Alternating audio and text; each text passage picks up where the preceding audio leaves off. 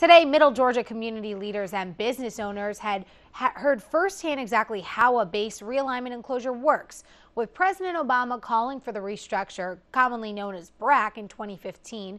41 NBC's Tucker Sargent tells us what leaders say Robins Air Force Base should do to prepare for it. Robins Air Force Base's $2.9 billion annual impact is felt all over Middle Georgia.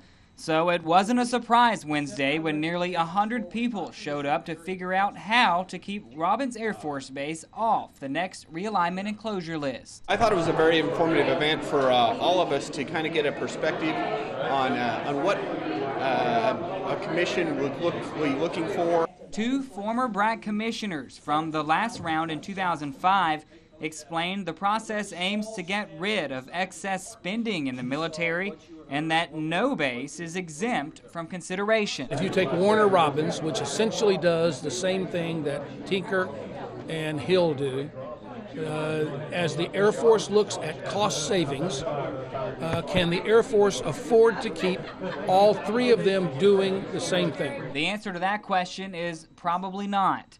The former commissioner said it would be too late to start efforts to save the base after its name went on the consideration list.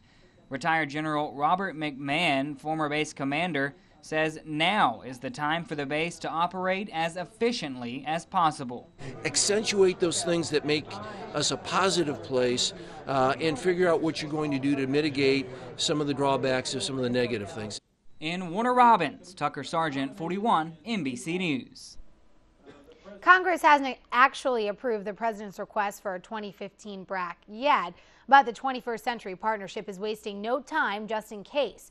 The group has conducted more than 15 studies showing how Robins lines up with similar bases.